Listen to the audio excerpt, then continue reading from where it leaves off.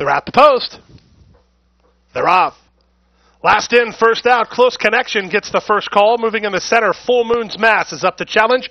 And from between horses, Transcendent Faith gets away to race in third. It's a stretch of 2.5 lengths to Easter Light. Moving up on her outside, Silver Casino alongside Canary Green. And riding the rail, the trailer, Mischievous Charlie. But she's moving up in traffic as they run down the backstretch. In front, Full Moon's Mass, 3 parts of a length. Close Connection is now second. Moving between horses all the way to be third is Mischievous Charlie. Toward the rail, Transcendent Faith is in tight while fourth. In front of Canary Green. Silver Casino is at the back with Easter Light between horses. They won an opening quarter in a casual 23-3. Clipping heels and unseating the rider was Mischievous Charlie.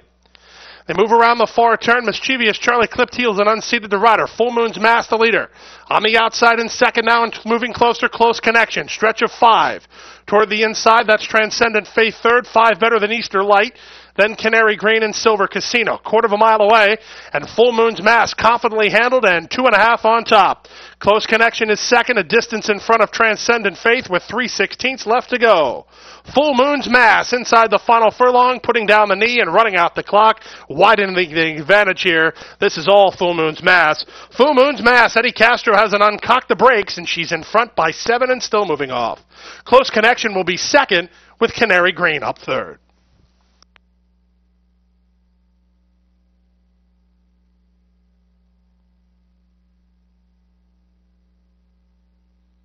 The numbers were 1-4, the exacta $14.20, trifecta $20.10, superfecta $142.10, $14.21 for a dime. Next up is the third race. Today's third race at a mile on turf. It's a field of 8. Win, play, show, exacta, trifecta, superfecta, daily double, and pick 3 wagering. Third race post time at 2:21.